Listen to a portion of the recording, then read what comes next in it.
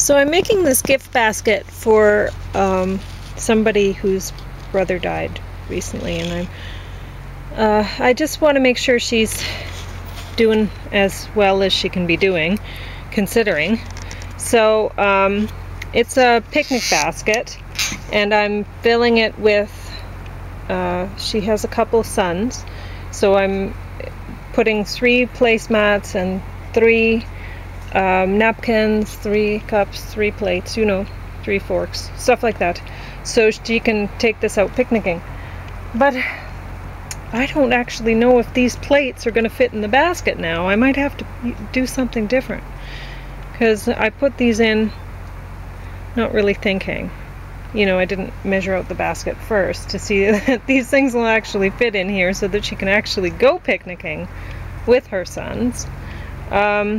And I don't know if these flowers are, I love them, they're just pretend, but I don't know if they're really appropriate. Her brother, his favorite color was teal, and as you can see, my favorite colors are purple and blue.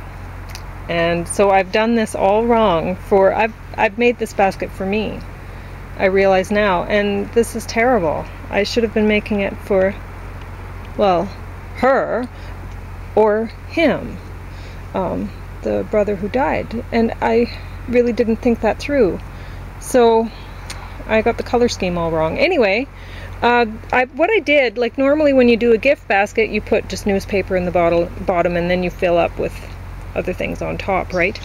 But I put jars full of different things. So that one is Palestinian parsnip soup, and then there's like all sorts of food stuff, right? Instant, healthy, canned food, so she can eat that whenever she is feeling she needs emergency food. And it's way better to grab a can of, or a jar, canned soup than make instant food from the store that is full of unhealthy fats, unhealthy carbs, additives, preservatives, coloring, you name it. So whereas my stuff is not. My stuff's healthy. So I will be transferring this.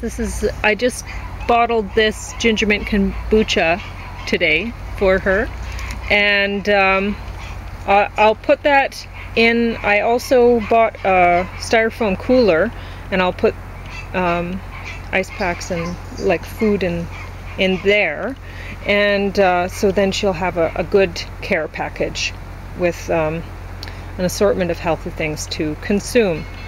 And I'm going to give her some sauerkraut and kimchi, and that also has the live bacterial culture, so that'll be in the cooler, not in here. But this right now, since I just bottled it, I'm letting it sit for a while at room temperature so it gets a little more carbonation going on, because people tend to like carbonation in the kombucha. So me, I don't really care. It's nice both ways. So anyway, and I'm giving some hiking plans because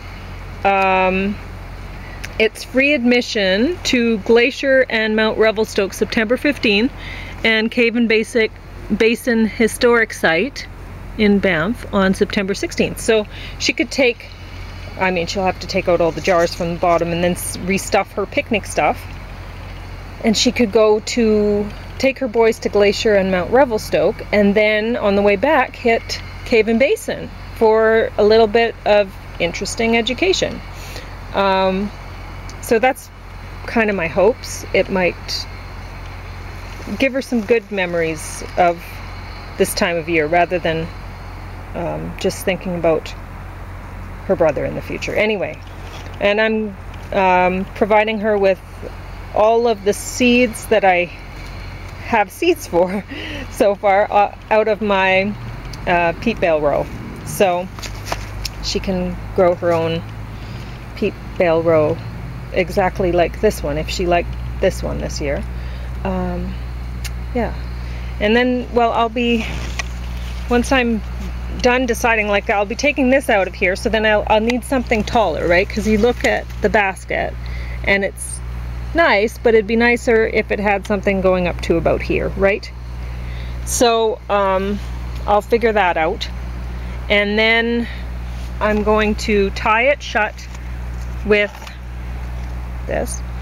And then I picked out this ribbon, and I don't know that I think I'm gonna have to pick out a different ribbon. And then I'll put a ribbon in the top. Well, once I, you know, put this on to tie it shut, right? And then, oh, I also have to stick the card inside, and with directions to put the sauerkraut, kombucha, and kimchi in the fridge and stuff like that, because the other stuff doesn't need to be, but that does. And there's a bottle of my cherry wine, but like, it's really, I don't use the sulfites to kill the yeast, so it's completely free of sugar. I age it a year in the carboy and just keep filling up the airlock with water. And anyway, so there's no sugar in that, no sugar in any of my stuff. My kombucha, I exhaust the sugar out of that too, so she might find that too, it may not be sweet enough for her. She might want to add some stevia or something, because I drink it that way, but I doubt anybody else would. Anyway, so that's my basket.